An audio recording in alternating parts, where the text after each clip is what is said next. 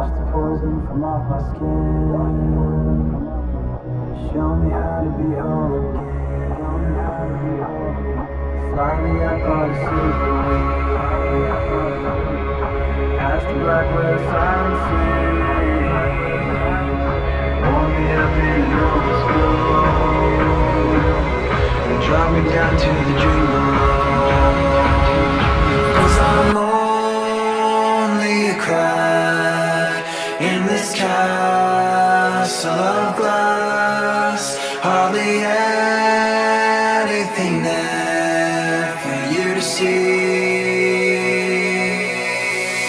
For you to see.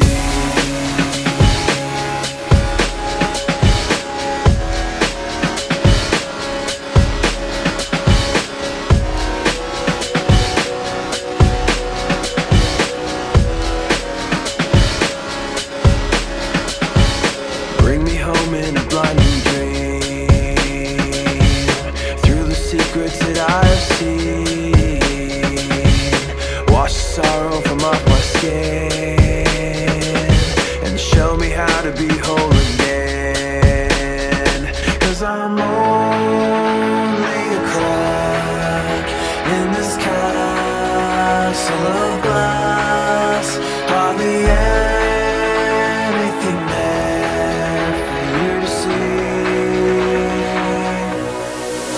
for you to see.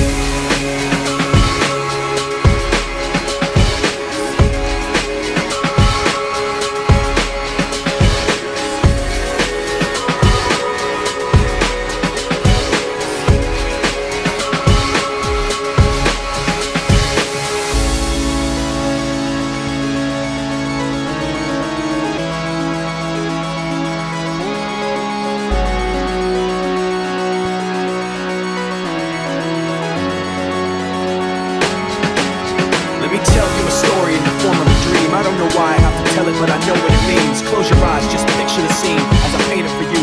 It was World War II when this man named Kenji woke up. Ken was not a soldier, he was just a man with a family who owned a store in LA. That day, he crawled out of bed like he always did, bacon and eggs with wife and kids. He lived on the second floor of a little store he ran. He moved to LA from Japan, they called him immigrant. In Japanese, he'd say he was called Issei. That meant first generation in the United States, when everybody was afraid of the Germans, afraid of the Japs, but most of all afraid of a homeland attack. And that morning, when Ken went out on the doormat, his world went black, 'cause right there, front page news, 3 weeks before 1942, Pearl Harbor's been bombed and the Japs are coming. Pictures of soldiers dying and running. Ken knew what it would lead to, just like he guessed. The president said the evil Japanese in our home country would be locked away. They gave Ken a couple of days to get his whole life packed in 2 bags. Just 2 bags, couldn't even pack his clothes. Some folks didn't even have a suitcase to pack anything in, so 2 trash bags is all they gave them. And when the kids asked Mom, where are we going, nobody even knew what to say to them. Ken didn't want to lie, he said the US is looking for spies, so we have to live in a place called Manzanar, where a lot of Japanese people are. Stop it, don't look at the gunman. You don't want to get the soldiers wondering if you're gonna run or not, 'cause if you run then you might get shot. Other than that, try not to think about it. Try not to worry about it being so crowded. Someday we'll get out, someday. As soon as war broke out, so the FBI came and they just come to the house and you have to stop. All the Japanese have to go. They took Mr. Lee and people didn't understand why they had to take him, because he's just innocent labor. So now they're in a town with soldiers surrounding them. Every day, every night, look down at them. From watchtowers up on the wall, Ken couldn't really hate them at all. They were just doing the job, and he wasn't gonna make any problems. He had a little garden, vegetables and fruits that he gave to the troops in a basket his wife made. But in the back of his mind, he wanted his family's life saved. Prisoners of war in their own damn country, what for? Time passed in the prison town. He wondered if he'd live it down if and when they were free. The only way out was joining the army, and supposedly some men went out for the army, signed on, and ended up flying to Japan with a bomb.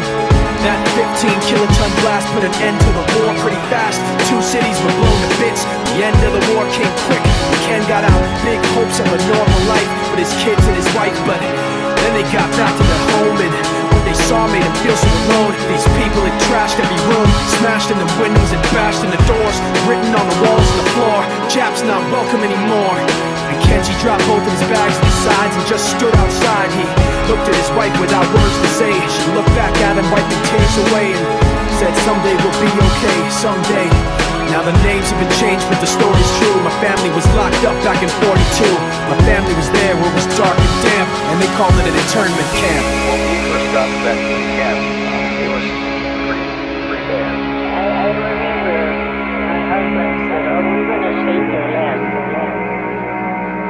Then my husband died before they closed the camp.